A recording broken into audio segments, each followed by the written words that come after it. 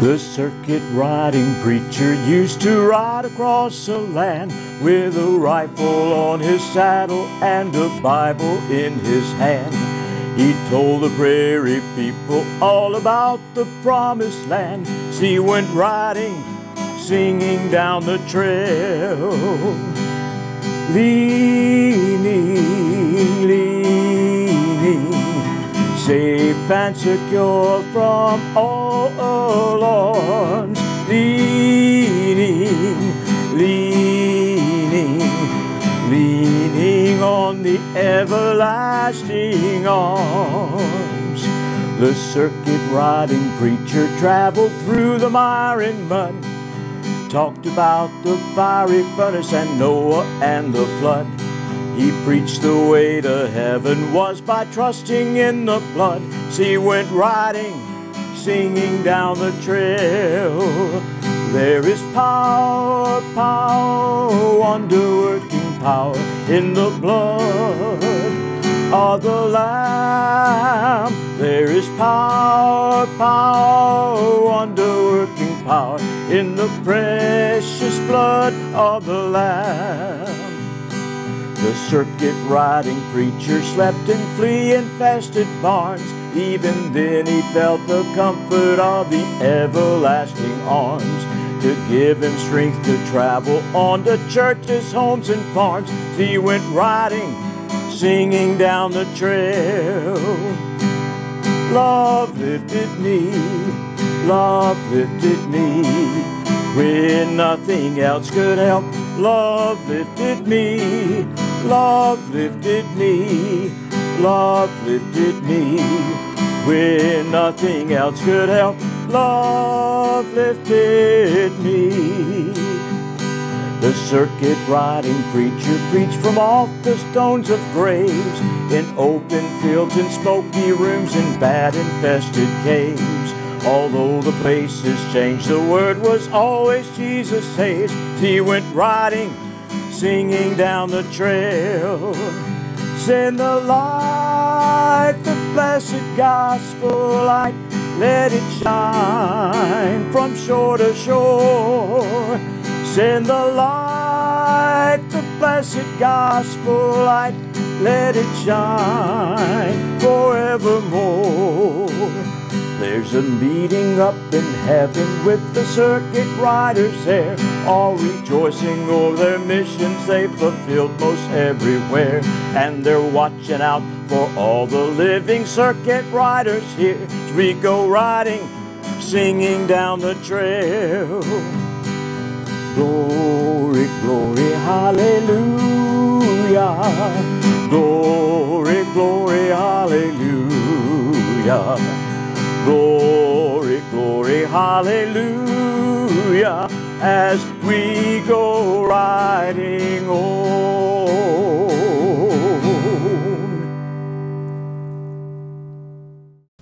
Now, some of you may be asking, what are circuit riders? Well, they were horseback riding preachers back in the 1800s that traveled the trails across the American frontier. They started riding in the late 1700s. That's when Bishop Francis Asbury arrived. He was 26 years old, and he was from Birmingham, England. You didn't say Birmingham, you said Birmingham, England. And it was the still capital of the world back in the 17th century and for many centuries to follow. That's probably why they named our Birmingham in Alabama after Birmingham in England. Well, this young man had already been riding the circuit in England and preaching God's Word. Now, a circuit was an assigned path to follow as you rode your horse. It was a route of 500 to 800 miles, and of course it was called a circuit. And so they were called circuit riders. Sometimes it took 6 months to a year to travel the circuit, because you were told to be kind to your beast in the first discipline of the Methodist Church. not only to ride moderately every day, but to see to it with your own eyes that your horse was rubbed down and fed at the end of every day. That was your main mode of travel back then. Circuit riders were young people, usually not educated in universities or institutions. They were the common preacher for the common people, a lot of them just young single teenagers. And they rode the trails faithfully. They took with them in their saddlebags the necessities that they needed, usually a set of riding clothes that were torn by the thorns along the trails and patched many times. And when they would arrive to preach at a church, they would put on an outfit like this that was a little bit nicer. Well, in their saddlebags, they carried with them the essentials. And of course, every circuit rider needed to carry the Holy Bible. And so that was carried with them along the trail. And also along the trail, they would make sure, according to Charles Wesley and John Wesley, they told all the circuit riders to be sure to begin every service with a good hymn. And so they carried their hymn books. Now, you'll notice that in this hymn book, along with many of them of that particular era, there was no music notation, just words, the name of the hymn, and a suggested tune at the top of each hymn. And so they would lead people in singing hymns. And of course, I'm portraying a Methodist Episcopal Church circuit rider from the 1800s. And we had the Book of Discipline to carry with us. It gave us the rules and expectations of every circuit rider. It also contained within here the service for Holy Communion, weddings, and funerals. Now, a circuit rider was probably paid only about $64 a year. With that meager salary, they would ride and hopefully depend upon the hospitality of people along the trail to give them a place to stay. And also along the way, they might carry some Bibles to sell, some hymn books, and perhaps sell a few pamphlets to help out along the way. They would preach, in many cases, outdoors. They would preach on the back of an unhitched wagon. They would stand on a stump and preach. They would preach in someone's home. Word would get out in the settlement that the circuit riding preacher was here, and they would gather and have a service in someone's cabin. And so back in those days, they were thrilled just to see someone come along the trail and to pray for them, pray for a good harvest season, pray for their protection. They would marry some young people along the way. In many cases, the circuit rider was kind of the news. As they would come down the trail, they would share the stories that they would hear along the way.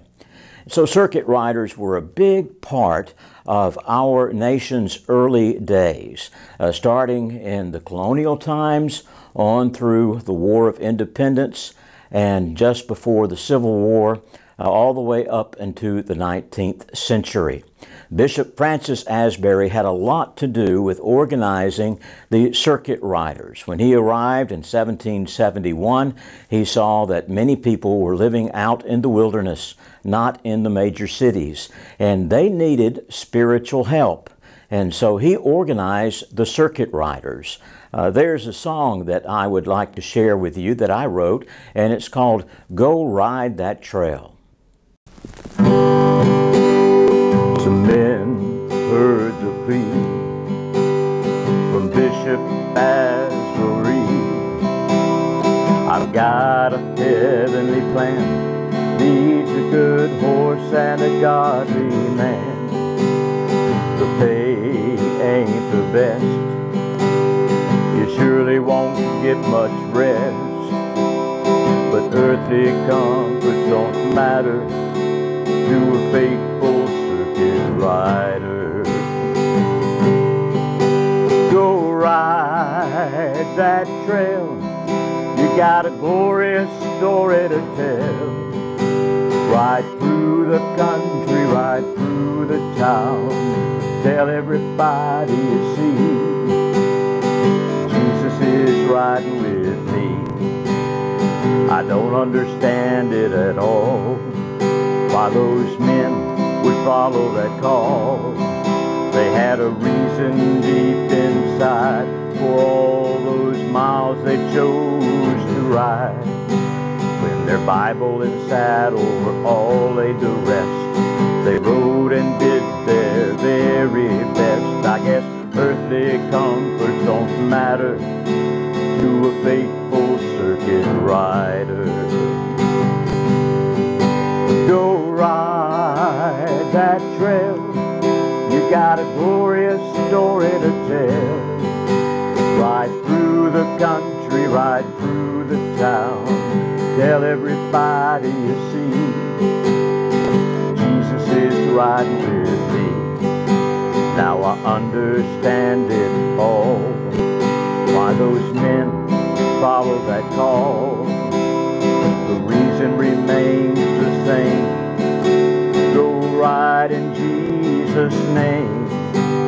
There's still folks living in sin, right Christian women and men. Remember, earthly comforts don't matter to a faithful circuit rider. Go ride that trail, you got a glorious story to tell. Ride through the country, ride through the town, tell everybody you see, Jesus is riding with me. Jesus is riding with me.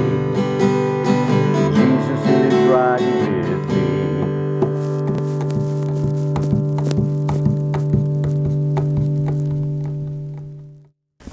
Outdoor preaching was not a new innovation in the wilderness of America. When you think about it, in the Bible, Matthew chapters 5 through 7 record the Sermon on the Mount. Jesus was on a hill outside preaching and teaching his disciples. In the Gospels of Luke and John, they record that the crowd was so congested along the shore that he got into a boat and preached from inside of a boat. On the day of Pentecost, in Acts chapter 2, it records that as they received the Holy Spirit, the disciples preached in the marketplace. So this was nothing new. In 1729, they formed the Holy Club as Charles and John Wesley were attending college. Now, there was a member of the Holy Club by the name of George Whitefield. Now, George Whitefield started preaching outdoors. He had a very powerful voice. Someone said that you could hear him as far as 2 miles away. Well, something terrible seemed to happen in the Wesley brothers' life. They came to America in 1736, but they were distraught by their missionary efforts. They felt that they did not accomplish anything. Matter of fact, John Wesley said, "We went to America to save the Indians and the settlers, but who shall save us?" May 21st, 1738, Charles Wesley had a heartwarming experience. And just a few days later, May 24th, 1738, John Wesley had his heartwarming experience. They were on fire for the Lord. They wanted to bring revival within the Church of England, but they banned them from all of the pulpits. What would they do? Well, John Wesley received a letter from his friend George Whitefield to come down to Bristol and to continue his ministry out there. And so he arrived, and on March 29th, 1739, John Wesley preached outdoors. He even said, "I submitted to become more vile to preach along the highway the plan of salvation. But he saw how wonderful it was to take the gospel from outside of the church walls to meet the people out there where they lived with the message that Jesus Christ is their Lord and Savior. And so all of the circuit riders, in many cases, would preach outdoors wherever they could and share the gospel. A big thing happened in 1801. There was an Irish minister of the Presbyterian Church, James McGrady, who formed the first major camp meeting. And that happened in Canes Ridge over in Kentucky. He was surprised that 10,000 people showed up for this outdoor revival meeting. Many people traveled by wagon some 100 miles to get there. And so this was a beginning of a great trend of organizing camp meetings. Francis Asbury even participated in camp meetings, and he encouraged all of the circuit riders as they rode along their route to plan a camp meeting. To say the second week in April, we're going to meet at Swamp Holler. Make sure that you show up for camp meeting days that would last from 6 days to 9 days. Now, a camp meeting occurred at a place that they might call an arbor, and this was created several days before the actual event. They would find a somewhat level field, and they would clear it off. Some of the trees that were chopped down were made into plank seats. They erected a wooden platform, and on top of that platform they often had a wooden roof, and it not only protected the speaker from the sun, it worked as a projection of sound, kind of like a microphone, so that their voice could be heard. And of course they would lead good old camp meeting songs from atop the platform, and then preachers would show up and preach God's Word. It was a great time of a social event where different people in the area could meet their neighbors, and then other preachers could meet their fellow preachers and plan revivals to ask them to come to their church at some time in the future. And it was a great gathering, greatly enjoyed. I would say that the peak of camp meetings was between 1800 to 1860. Now, a lot of people did not have hymn books back in those days, so we had something called camp meeting songs. And I want to share with you one of those camp meeting songs. It was often short and just a few words that could be easily learned by everyone present at camp meeting. Give me that old-time religion, give me that old-time religion, give me that old-time religion, it's good enough for me. Give me that old-time religion, give me that old-time religion, give me that old-time religion, it's good enough for me. So you see, it was a very short song, and you could easily learn the words. They would just add another verse. It will take us all to heaven, it will take us all to heaven, it will take us all to heaven, it's good enough for me. Camp meetings probably reached the peak of their popularity from 1800 to 1860. Now, it was a very rough life back then. Circuit riders often did not live beyond age 35. We're talking about a wild wilderness with bears, panthers, and mountain lions. There was not too many rules out there, and unfortunately, you might come upon a band of robbers. It was a rough life, but believe it or not, some lived to be a good ripe age. Pete Cartwright up in Illinois, he lived to be age 72. Bishop Francis Asbury himself lived to be age 71. And when he arrived, he continued in ministry to never return back to England. He was here from 1771 to 1816. And it said that he rode about 300,000 miles on horseback in his ministry, in his lifetime, and he preached some 17,000 sermons. He ordained around 4,500 Methodist ministers. And so thank you for joining us today. We have enjoyed looking back in history at the circuit riders and the importance of their lives. I'd like to share with you another song that I wrote about circuit riders in closing. I'm a circuit rider on these earthly plains. I'll stay in the saddle, let Jesus take the reins. No matter what the weather, my horse and I will go. The message is greater than rain, sleet, or snow. I'll ride on God's trail. Jesus' love I will tell, till all see the sun. I'll ride on, I'll ride on. I carry a package far greater than gold, packed with precious power to save the saddest soul. Just open your hearts, say I believe, then eternal life you receive. I'll ride on God's trail. Jesus' love I will tell, till all see the sun. I'll ride on, I'll ride on, I'll ride on, I'll ride on.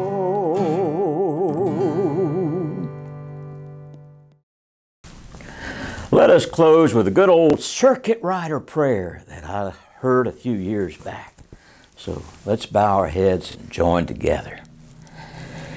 Dear Lord, give me a backbone bigger than a saw log, and make my ribs like the beams under the church floor.